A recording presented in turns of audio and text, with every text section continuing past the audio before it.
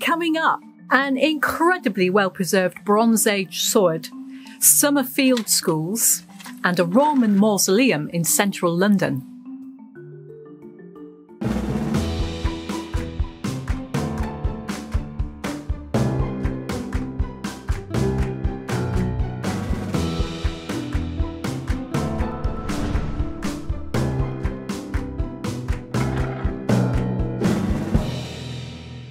Welcome to Time Team News, a new feature where we bring you archaeology news and all the latest discoveries from Britain and around the world. Well, it is a little breezy out here today, but I'm taking the opportunity to get outside. Now, we've done these news bites every so often, and your response was, please make these a series. Would love more like this. Make this a monthly feature. So we thought, well, okay, then we will. It's also an opportunity to find out more about the team's wider activities whilst the programmes are in production. So, for example, I've been busy in Modbury in Devon, working with the local community there to discover more about their local heritage. If you haven't already seen it, there's Dig Watch coverage over on our Patreon channel, and the full episode is in post-production and it'll air here on our YouTube channel in the future. So let's crack on. There have been numerous archaeological discoveries in the news recently that have caught my eye. Here's just a few of them. Our first story takes us to Nordlingen, an ancient town in Bavaria in southeast Germany.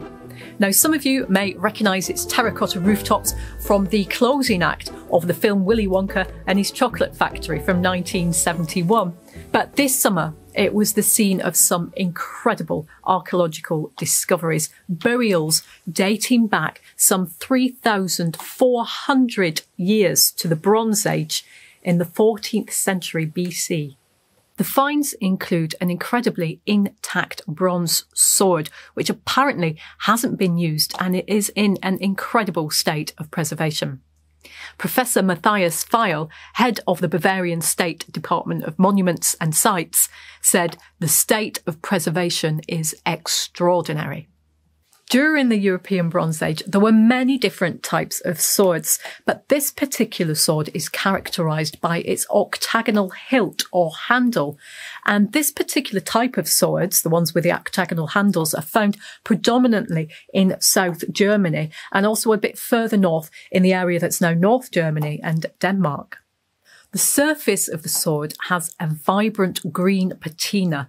Now, this has developed on the surface over time due to the copper content of the metal, but originally the sword would have had a highly polished, dazzling bronze finish. But what's great about this isn't the fact that it's just a very well-preserved sword. You can see the skill that's gone into making something like that. But it's actually the fact that it's been discovered in situ, in context. So we've got the original owners there with it, and we can see how it relates to other artefacts as well. One of the things that archaeologists will be able to do is metallurgical analysis on the bronze. So bronze is made of tin and copper predominantly. And so hopefully they'll be able to trace where these raw materials have come from originally. And that gives us a window in to things like the trade of raw materials, the movement of artifacts and of people. So it's a fantastic opportunity to be able to find out more about how people lived in the Middle Bronze Age.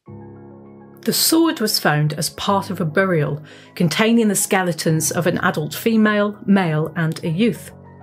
Now, because the excavations are relatively recent, it's not yet known how the three people were related or if indeed they were. Hopefully further research will be able to tell us more about this. Also, there were other finds discovered, such as bronze arrowheads and other artefacts. Now, whilst the sword is the immediate eye-catching find, post-excavation analysis of the skeletons, the finds and the environmental sampling will eventually provide us with a fuller picture of just who these three people were and the times in which they lived. What an intriguing discovery. We look forward to keeping an eye on this story to see how it develops. We're going to be exploring stories from around the globe, so my next item stems from the Shaanxi province of north-central China during the Shang dynasty. The Shang dynasty ruled in the Bronze Age between the 16th to the 11th centuries BC, so it's broadly contemporary with the Nordlingen sword, dating to around 3,000 years ago. Its capital was Yingzhou, an area well known for its archaeology, but these finds come from a new site 350 miles to the east near the banks of the Yellow River. The impressive scale of this site suggests that it was an important regional power base. Structures and features uncovered so far include many buildings made of rammed earth, a traditional building technique, cemeteries and workshops for casting bronze. According to a statement from the Shaanxi Academy of Archaeology, preliminary work has revealed the highly developed bronze civilization that existed in northern Shaanxi during the late Shang dynasty, one which was closely related to the Yingzhou culture, far exceeding previous understanding. The Academy has shared a range of stunning finds, many of which are highly decorative personal items, such as this turquoise and bronze bird ornament. The array of finds that have been discovered demonstrate the various skills that are being used and also the different types of material that are being worked. For example, intricate carvings in jade and bone, gold earrings and fine lacquer work. Meanwhile, the start of summer can only mean one thing: archaeological field schools. Field schools are an excellent opportunity for students and volunteers to hone their archaeological excavation techniques and recording skills. Derek has been out in the beautiful Dorset countryside visiting Bournemouth University's field school, so let's see what he's been up to. Thanks, Dani. Archaeological field schools are one of the most important parts of the archaeological process in the UK. And I'm in Winterbourne, Kingston in Dorset on the site of the Duratrigues Big Dig with my friend, colleague and long-time Time Team regular Miles Russell to talk about what he's been up to in the field with our Bournemouth University students. Miles, what have you been up to the last few weeks? Already the last 6 weeks we've been excavating a large late Iron Age settlement. So this is what's known as a banjo enclosure. It's an elite farmstead, really existed about 300 to 100 BC. We've got storage pits everywhere, we've got roundhouses, we've got Iron Age burials, and we've got evidence of a lot of earlier activity going on as well from the early Bronze Age. So quite a lot. Amazing. So what sort of things have our students been up to this year? Well, our students have really, they essentially their training course, so learning how to detect, how to record features, how to excavate and sample. So most of them have been investigating these storage pits, which are the central sort of, storage facility of the Iron Age settlement. Much of them just contain soil, but what we're finding at the bottom of a lot of these pits is just before they were backfilled, there's some sort of ritual deposit going in. So in some cases it's dog burials, in other cases it's complete stacks of pottery. One or two examples have had human remains, and some sort of cut up remains of horse and cow. But it seems to be some kind of ritual deposit, perhaps a thank you to the gods of the land after a successful harvest. But pretty much every pit has got something like this right at the bottom of it. That's really interesting. But any particularly special finds this year? We've had a lot. I mean, this has been very good for domestic evidence. We've had lots of evidence of weaving. We've had large triangular loom weights. We've had spindle whorls. We've had weaving combs. So as far as textile manufacturing goes, there's a lot of evidence for that. But as far as burial evidence, I mean, it's absolutely fantastic because this is one of the few parts of Iron Age Britain where we know that the local communities buried their dead in recognisable cemeteries. So it sounds a bit ghoulish, but it's the finding of human remains which for us is the real treasure, because it's the one part of Britain in the pre-Roman Iron Age where we can identify individuals, look at diseases, look at the cause of death, look at dietary isotopes and really get detailed information about the people. So from that, that's pure gold to us. Brilliant. Thank you, Miles. Thanks, Derek. And we'll be continuing this story next time when we rejoin the Bournemouth team in the lab to find out what happens next. An area close to my heart, the finds processing. Now from sherds to the Shard, Roman remains in central London. Development at Southwark has revealed what's been described by the excavators as the most intact Roman mausoleum to be discovered in Britain.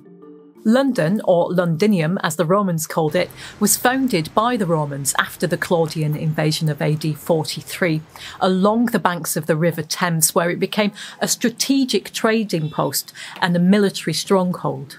It's not unusual for new developments to reveal glimpses of London's Roman origins. In fact, a whole host have been discovered over the years. But this latest discovery at the Liberty of Southwark is just a stone's throw away from some of London's key landmarks. The excavation was carried out by the Museum of London Archaeology, or MOLA. Senior archaeologist at MOLA, Antonietta Lers, said it provides a fascinating window into the living conditions and lifestyle of this part of the city in the Roman period. The small mausoleum features a beautiful mosaic which was discovered in situ, and underneath that is another mosaic, so this suggests that the mausoleum has been in use for an extended period of time. According to the statement, the mausoleum may have been used by the wealthier members of society, or it may have even been owned by a burial club where members paid a monthly fee to be buried inside. The developers have said that they are committed to retaining and restoring the mausoleum for public display and enjoyment, to provide a tangible link between the Roman archaeology of Southwark and the site on which the artefacts were found. If you'd like to discover more about Roman London, there are remains hidden in plain sight all around the city. You just have to know where to look. For example, Tower Hill Tube Station.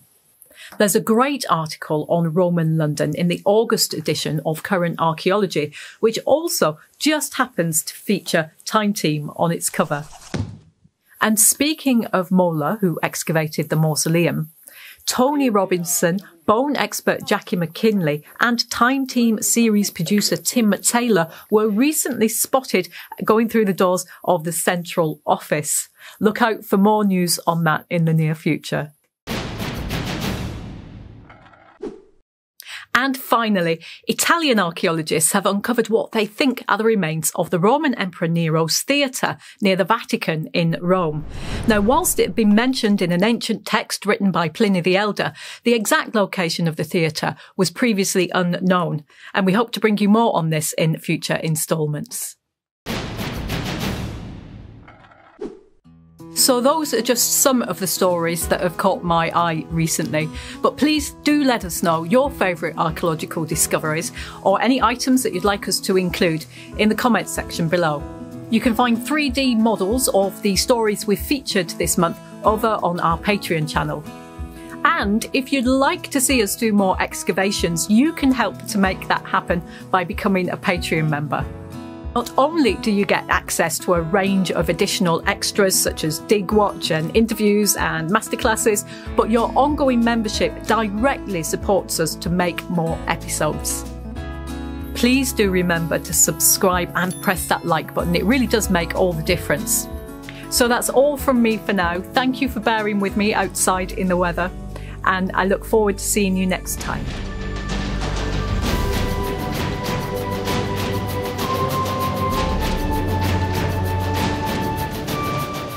Join Time Team on Patreon to access exclusive 3D models, masterclasses and behind-the-scenes insights.